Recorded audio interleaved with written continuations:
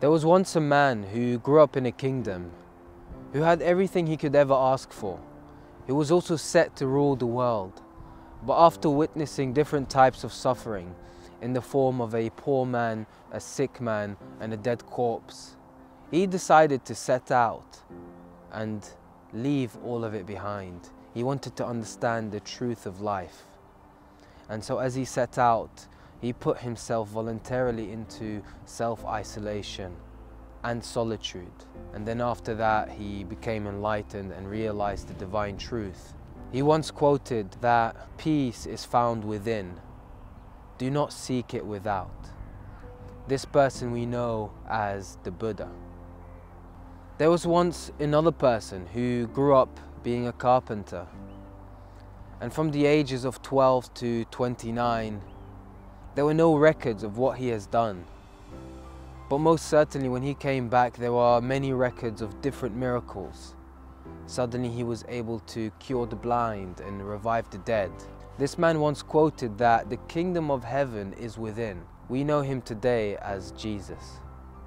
There was once another person who grew up an orphan, and as he grew older, became one of the most skilled tradesmen and very involved in the different businesses within society. However, at times he would decide to leave society behind and isolate himself within a cave for days and weeks on end, until one time he received a revelation. He once quoted that he who knows himself knows his Lord. This man we know today as Prophet Muhammad. But many of you may not be inclined to take any form of inspiration or lessons from religious figures for whatever reason. So we will also share with you other individuals who have revolutionized the world of science and art as we know it today. There was this one man who would isolate himself for days and weeks on end to perfect his craft, his inventions, engineering, his science, art and literature, and who has revolutionized the way we see the world today in the eyes of science. He once had a quote that the noblest pleasure is the joy of understanding. This man we know today as Leonardo da Vinci. And then last but not least, there is a man who we also know. He once said that outer change begins with the inner change of attitude. This man we know today as Einstein. Now I have a question for you. Amongst all of these individuals who are hundreds to thousands of years apart, what patterns do you see?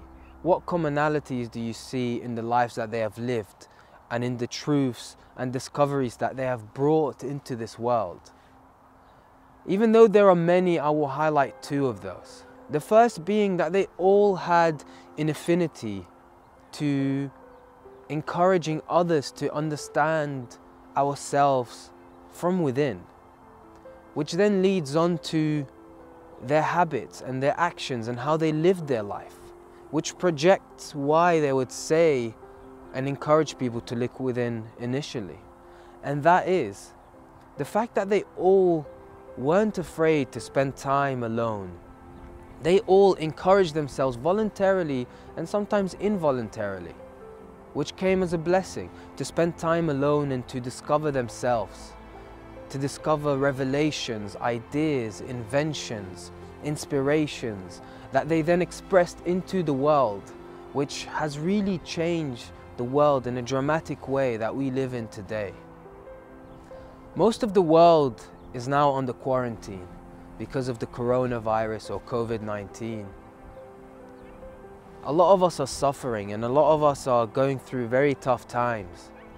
But for many of us who aren't affected, who find themselves being bored, who find themselves being confused and who are struggling to spend time on their own, perhaps this is a blessing for us to go inward and to understand ourselves on a deeper level. After all, once we are lost, we have the opportunity to find ourselves. Perhaps we have the opportunity to now discover that which we have always wanted to discover without knowing that we were trying to discover it. Perhaps this is our call to invent this thing or execute this idea that we've always had. Perhaps this is our opportunity to now work through the ideas and the questions about the world that we've been putting off all of this time. It is truly in isolation and in solitude that the most beautiful and the most inspiring ideas that have revolutionized the world have come about. And it only makes sense. We all know the saying that you are the average of the 5 people you hang around with. And it makes sense because you are constantly within the same pool of ideas, within the same pool of gossiping, within the same pool of expression. Whereas if we isolate ourselves away from society, we are taking ourselves away from the filter of society's projections, ideas, and over-influence upon our inspiration, upon what we are coming up with from within. So whatever it is that you've been wanting to do for a very, very long time, this is your chance to do it, to execute it and push it out into the world. I'm doing this today. I am sharing this with you because it is my passion to inspire you. Now I will leave you with a question. Which individual or historic figure in the past has inspired you? And share some of their quotes that you like the most with us. Thank you for watching and see you next week.